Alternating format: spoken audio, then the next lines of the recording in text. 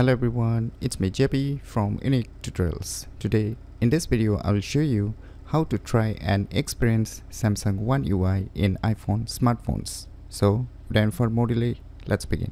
So right now you can see my iPhone smartphone.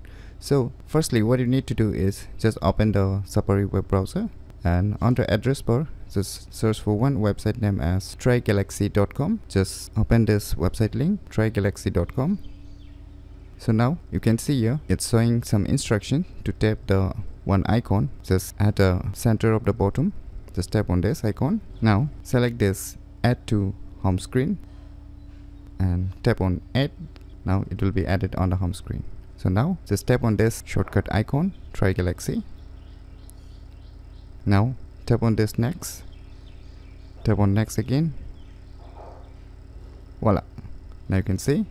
Now it will show you some instructions.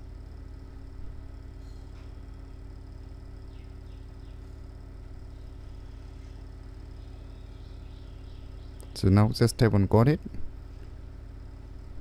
Now you can see the real Samsung One UI is showing up on your respective iPhone devices. So when you can see the notifications, how it looks like.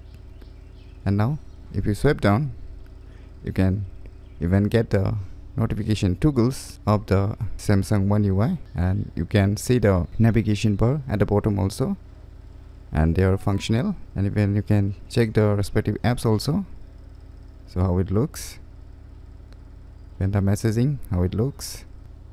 So this is just a sample. Even the camera application will gonna work. And let us check about the settings, how the Samsung settings looks in the One UI. So you can see here exactly the same as the real Samsung One UI. When you can swipe it, you can see more applications here.